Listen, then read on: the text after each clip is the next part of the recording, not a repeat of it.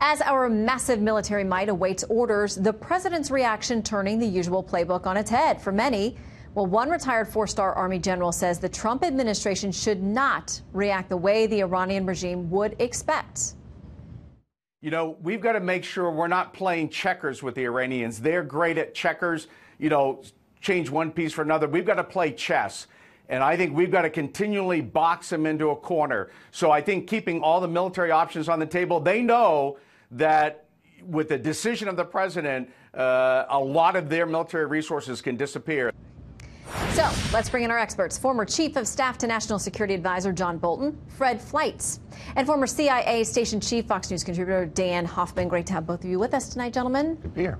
Okay, so I want to play something from Congressman Mark Green. He's a Republican. He was sitting here last night as we were getting word about what potentially may happen.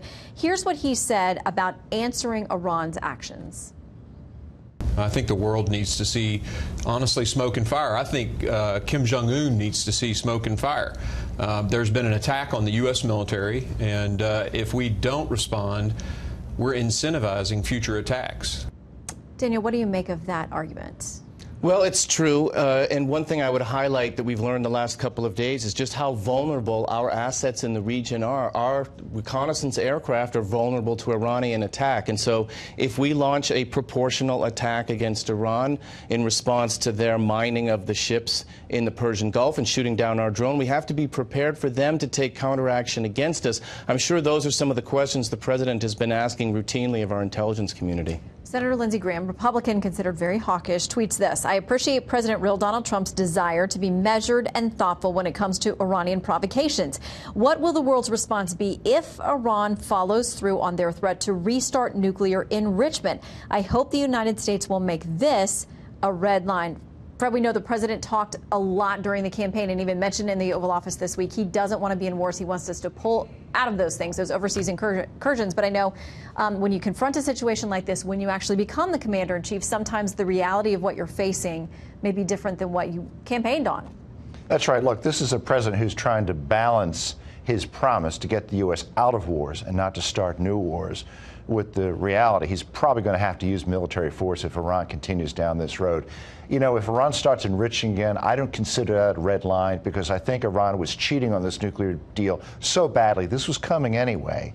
I think the president's trying to be careful. He's trying to be restrained. And last night, frankly, Iran dodged a bullet. They know military force is on the table with this president. He's just taking his time and waiting for the right moment if he has to use it. Was that what this was all about, especially the leak that we got? And today the president confirming that things were in motion, but he decided to call it off. Was it about sending a signal or something more or less? Or were we reading too much into it? I think what's most important is how Iran perceives it. Whatever it was or it wasn't, it's how Iran perceives the president's actions. And I think that's what we'll be looking for in reflections from the intelligence community collection.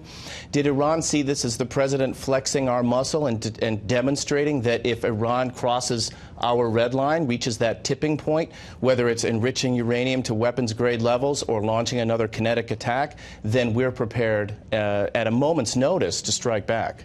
Okay, something from the American Thinker today under the headline, Trump refuses to take the bait mullahs and Democrats hoped he would. They outline all the things the president's going to have to try to navigate here. It says he has to deal with Democrats anxious to attack him no matter what he does, our allies who want Iranian oil and markets for their goods, the mullahs who want nuclear weapons, and the end of sanctions and friction among our allies, and his base, including many hawks who crave retaliation, if not war.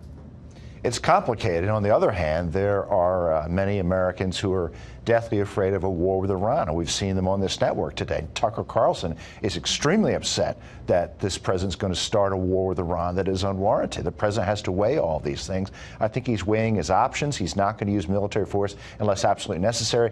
And I got to tell you, the president said he did not want to kill 100 to 200 people in retaliation for the destruction of an unarmed drone. Well, God bless him for that. I think that was actually the right answer. But if an American pilot is killed, if a U.S. Navy ship is hit by a missile, it's a different situation. All right, Fred and Daniel, thank you both for staying up late with us tonight. Good to be here.